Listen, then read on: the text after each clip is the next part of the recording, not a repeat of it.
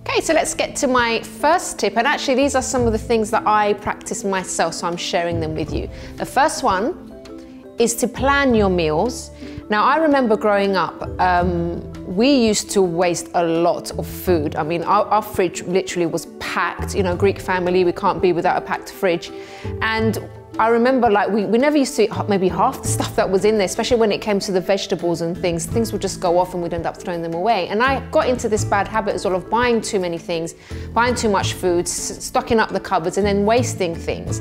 But then one day a friend came to stay with me, and I remember I'd made some chicken the night before, and I went to throw away, like, you know when you just get like a whole chicken and there's bits of chicken on it and you not really going to use it, it's not enough for a meal, you think. She goes, no, don't throw it away. And I was like, what, it's a chicken carcass? And she said, oh, you can make a really nice soup with this.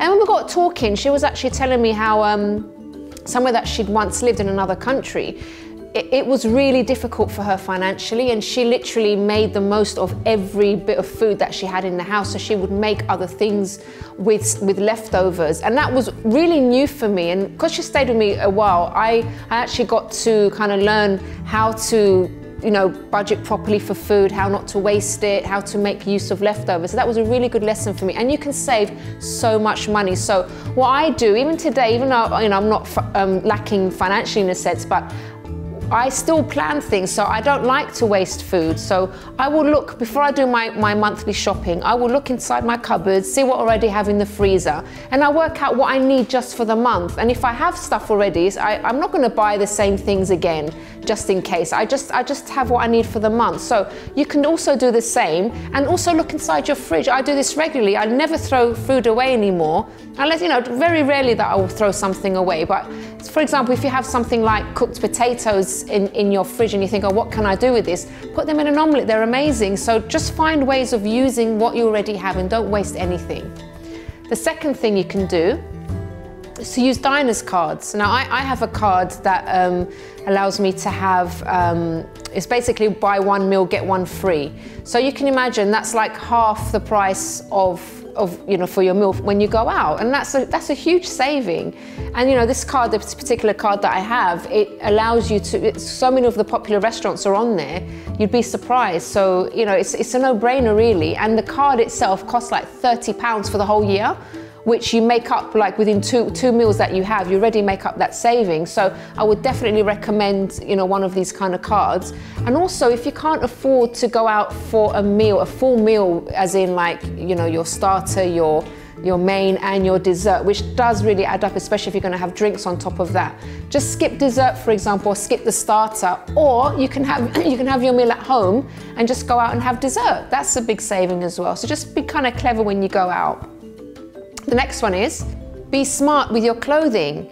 So if you don't have much cash to spare, you're better off buying block colors. So for example, what I'm wearing today, I can use this in many different ways. I can wear it plain as it is. I can wear it like a waistcoat with it. I can put a jacket on. I can put different types of necklaces on. And I can create lots of different looks with one item, which is more difficult to do if, for example, if I have a pattern top on, because it's obvious that I've worn that before. So just be kind of clever. You can create so many different looks with just one item. The next one is have a staycation. I know that's kind of hard for some people. They love to go abroad, but you know, as you know, that does come at a cost. But if you are trying to save money for something, or you're trying to pay off some debts, staycations can actually be really exciting. All you need to do is do some research. Just go online, do some research about maybe exciting places to visit in England, and exciting places to visit in the UK, and find out places that you can go that you've never been to before. Sometimes it doesn't have to even be very far. It can just be a different area of London for you that you've never been to, but it can be so exciting because it's all new for you. So consider things like that as well. And the fifth one is buy what you can afford. Now, this one is tricky for some people because I know, you know, you have your credit cards, you have your store cards nowadays. I'll let you in a little secret. I have never owned a credit card. I have never owned a store card. I've just never felt the need for one. What I do, I actually save up for things rather than actually getting myself into debt and paying things off monthly. So that's something that you can consider. I'm not saying, you know, don't have a credit card, don't have a store card. That's up to you, obviously. But obviously the temptation is there if you do have these cards and you do have credit. So try just saving up for things and paying things after you have enough money to do it. Another thing that you can do that I also do sometimes is just have like your own kind of, I would say, store, like a bit of savings, so that it can be your own credit kind of thing. So if you run into an emergency, if you need to buy something unexpected, or if you just want to treat yourself, you've got that money there already that you can take from your savings and use that instead, rather than getting yourself into debt.